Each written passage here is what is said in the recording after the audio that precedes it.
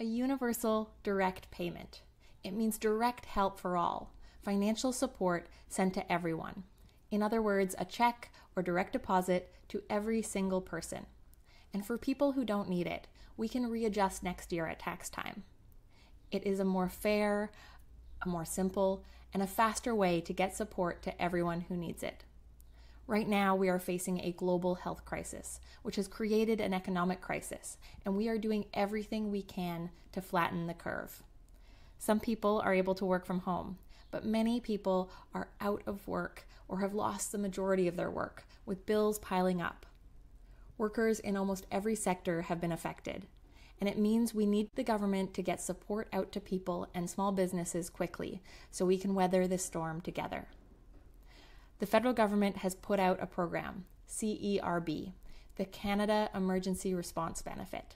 This program has had millions of Canadians apply, and for those who are eligible, $2,000 will make a real difference. The difficulty is that about a third of people who need support aren't eligible. Just a few examples of people who aren't eligible. Take Susanna, who has 3 jobs. The majority of her income comes from her maintenance job. She also occasionally takes a few shifts serving at a brunch place and does 12 hours a week as an online personal assistant. Her maintenance contracts have disappeared. The restaurant she worked at has closed down. But she can still do 12 hours a week as a personal assistant. It's not enough to survive on, but it means she can't qualify for the CERB because she's still receiving some income. Similarly, Anna, who had 4 cleaning contracts that covered her costs, 3 of them were canceled, but one of them still needs her. If she quits, she isn't eligible.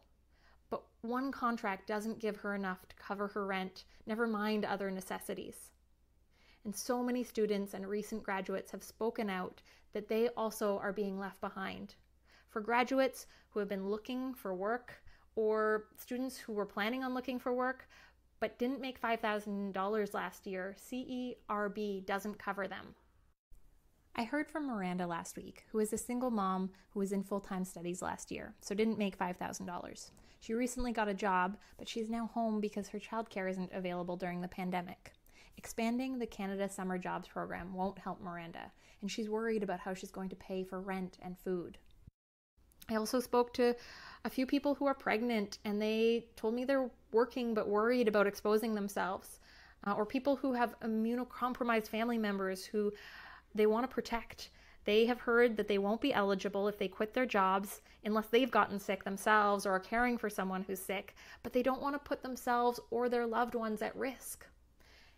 Gary and Martha are seniors who didn't make $5,000 last year, but they are seeing their cost of living rise with the need to get food delivered. They have to do more frequent pickups of prescriptions with extra charges, but they also are living on a fixed income and they don't have any extra support. Then there's Jeremy. Jeremy worked briefly for a startup that went under in December, and he's been job hunting, but it can often take a few months to find the right job. But now that COVID-19 has hit, there's no new positions opening up in his field. He didn't lose his employment because of COVID-19, so he doesn't qualify for CERB. He has enough savings to get him through this month, but he doesn't know how he's going to afford his bills in May and June. But I think the worst part is that CERB doesn't cover the most marginalized. For example, Aya was homeless last year. After she aged out of care, she struggled for a few years, but she had just started getting back on her feet. She even applied for a few positions at retail stores around town, but now everything is closed and she is still without stable housing.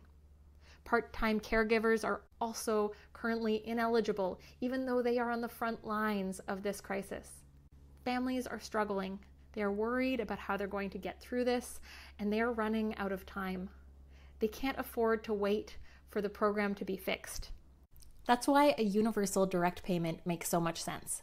$2,000 a month to everyone, sent out right away. And for people who are still fully employed and who don't need the support, we can readjust through our tax system in 2021. It is faster and simpler because CRA can send out the $2,000 right away without any applications, and it's easier than fixing the eligibility issues piece by piece. And it's way more fair than a patchwork system where so many people who need it aren't covered.